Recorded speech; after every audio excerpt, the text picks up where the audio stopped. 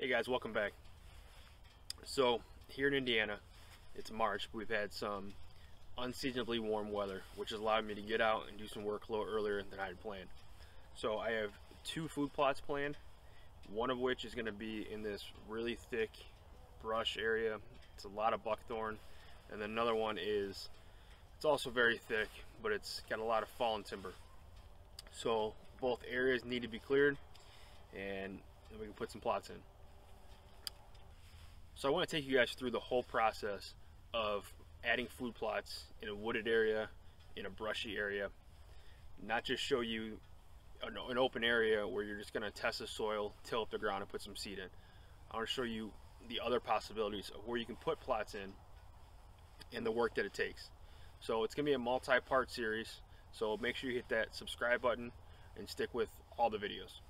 Now, the deer use this thick brush. Bucks like to move through this stuff. They like the thick, nasty areas, but too much of a good thing isn't a good thing. So in this area, you can hardly move through it.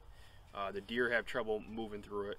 So we're going to clear out an area here and put more of a narrow, linear style food plot, not a big destination plot, just something for them to move through on their way out to the ag fields. So it'll be a good evening food source and a transition point to hunt over. Now, the biggest thing when you're creating a plot that used to be woods or used to be heavy brush, you have to make sure that you're going to get enough sunlight. So it needs to be open on the south end.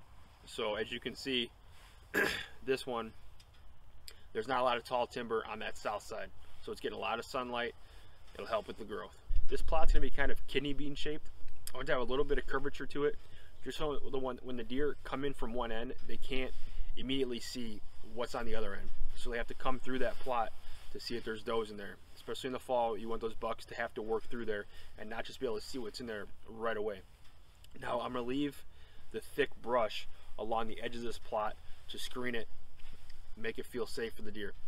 So that's going to help and force them to work into that plot to actually see what's in there, because they're not really going to be able to see from the outside too well.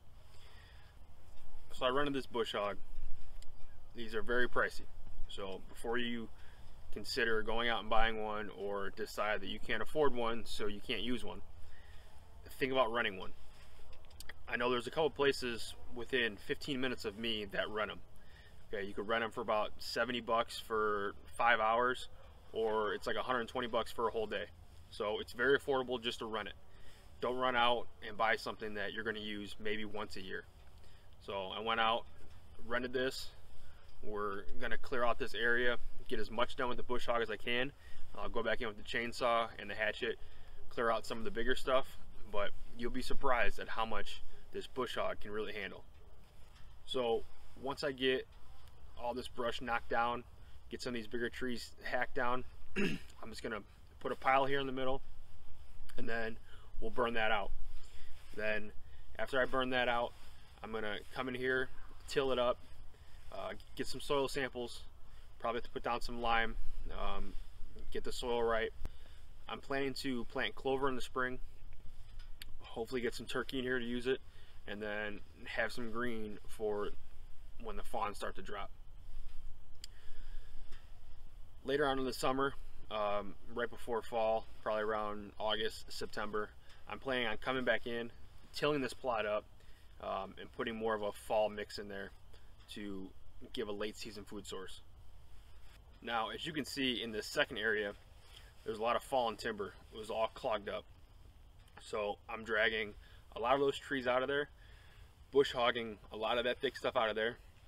It's going to be a second linear food plot up at the front of the same property. So the plan is to direct that deer movement starting in that back plot, and they're going to work up through and come up into that front plot. So it'll give you a few stand locations even on a small property. So I want to take you guys through the whole process of adding food plots in a wooded area, in a brushy area. I want to show you the other possibilities of where you can put plots in and the work that it takes. So make sure you hit that subscribe button and stick with all the videos. Thanks for making it to the end of the video, guys. As always, make sure to contact us for the habitat solutions on your whitetail property. Also, make sure you subscribe, like, and comment on this video.